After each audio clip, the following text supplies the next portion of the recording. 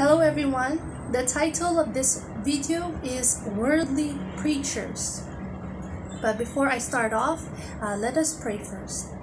Heavenly Father God, Holy Spirit, and Lord Jesus Christ, I thank you for your message, and I pray that many people will understand your message.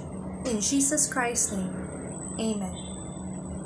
Okay, so this is what Holy Spirit says about this message of worldly preachers. Stay away from preachers who are worldly. They teach people to be idolaters of material things and to love their worldly life instead of fully serving Jesus Christ.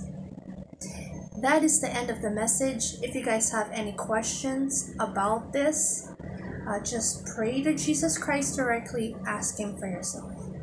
This is the end of the message. May Father God, Holy Spirit, and Lord Jesus Christ give you the love, peace, wisdom, and understanding of Jesus Christ in your mind and heart every day of your life.